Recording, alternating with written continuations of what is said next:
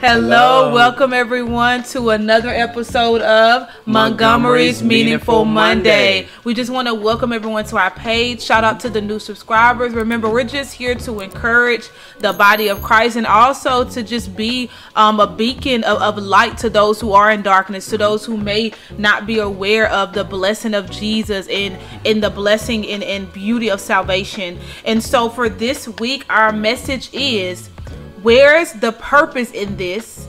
A message to those who are suffering.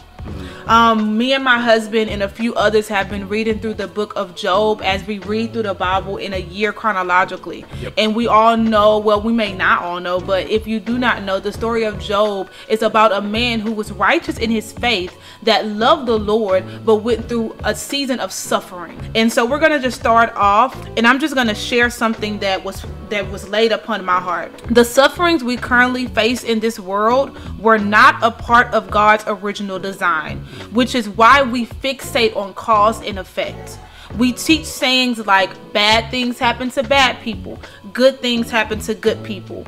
And when it seems to be reversed, we ask the question, why does bad things happen to good people? Or the reverse, right? Why is this bad person being blessed? When no answer is given to these questions, we grow bitter in our search and we grow more distant from our God. Although our minds struggle to conceive the purpose behind our suffering, we must learn to cope in Christ. There's no one shoe fits all when it comes to how we suffer or how we should suffer or how we should view suffering. But I just want to share some encouraging words that may help someone who is suffering. Or at the end of the day, I look at it like this. You may be suffering now, you have suffered in the past, or you will suffer in the future. Because none of us can actually avoid it, which is something my husband will talk about. But my prayer and my hope is that the words that we give today will help to alleviate you when you go through your seasons of suffering. Don't let your suffering distort your view of God. One thing that if you read the book of Job or have read it, one thing that he did in the very beginning, when everything was told to him, he lost his children, he lost his wealth, his health began to fail, the first thing he did was worship. In the beginning, his view of God was not distorted. Instead, I believe that we should suffer with God, remembering that he is touched by the feelings of our infirmities, which is in Hebrews chapter 4, verse 15. God is the God of all comfort. This is stated in 2 Corinthians chapter 1, 3-4. Praise the God and Father of our Lord Jesus, the Father of mercies and the God of all comfort. He comforts us in all our affliction, so that we may be able to comfort those who are in any kind of affliction through the comfort we ourselves receive from God. When it says he's the God of all comfort, I look at it as meaning he uniquely comforts each of his children through their affliction. It's a reason why he said of all comfort. We all need different types of comfort as we walk through different trials or different testings, right? And so rest in that, knowing that he will comfort me through my unique affliction. There's depths to God only a suffering heart can know. What do I mean by that? In Philippians chapter 3, verse 10, it says, my goal, this was Paul speaking, my goal is to know him and the power of his resurrection and the fellowship of his suffering, being conformed to his death. And so I truly believe that there is depths to God that we can only know or only witness or only have those things revealed to us when we're going through suffering. You even see that through the book of Job. As he's struggling, as he's wrestling with God, as he's wrestling with his friends, there's revelations about God that's being revealed. There's even revelations about Jesus that were revealed in the book of Job. We serve a God who is well acquainted with sorrows, yet in his presence is fullness of joy. I'm going to read Isaiah 53 verse 3 for this one.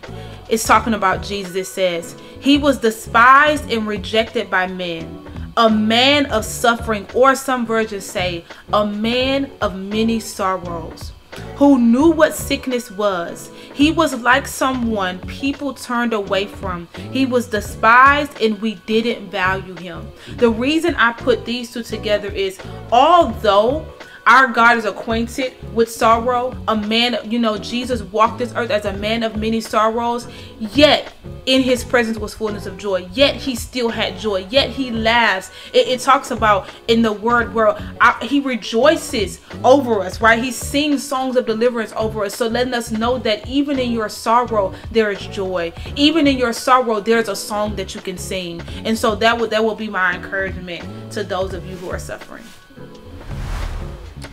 So here's a few things I want you to consider when you're reading through the book of Job and what the book of Job says about suffering.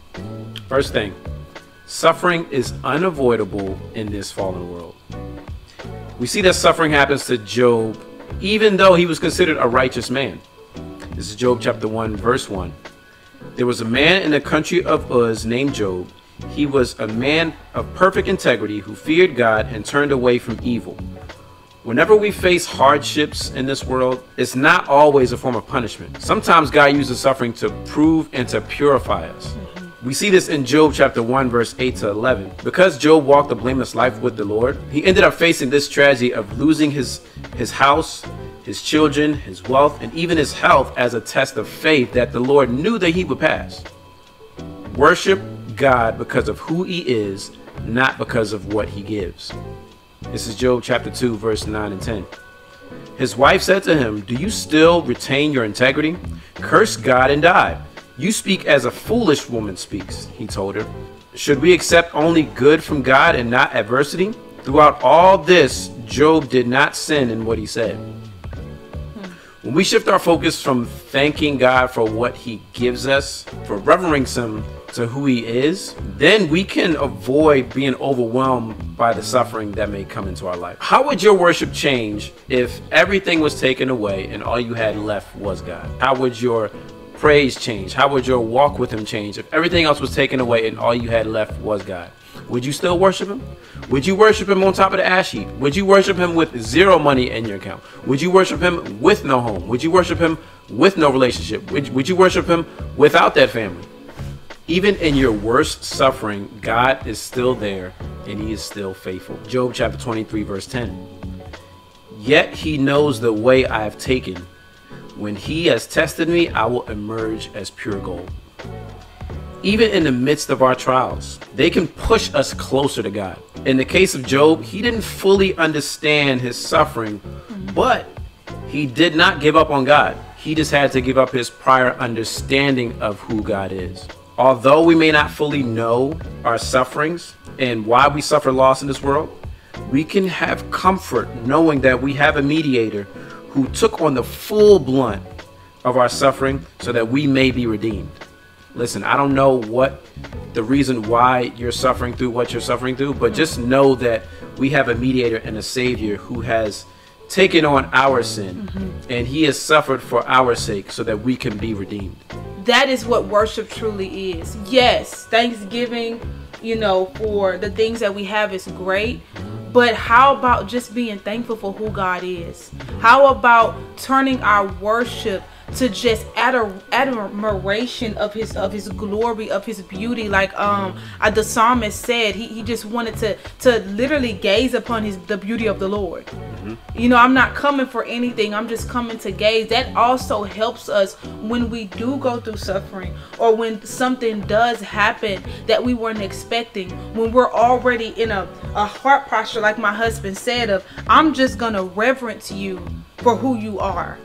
That will travel and go with you from suffering to not suffering, from having food to not having food, from being clothed to not being clothed. Because through all of those things, through the ups and the downs, guess what? He is the same. He is the same yesterday, today, and forevermore. And so this concludes our message for today. And we just want to say, go out there and make today meaningful. In Jesus' name. Blessings and peace, y'all.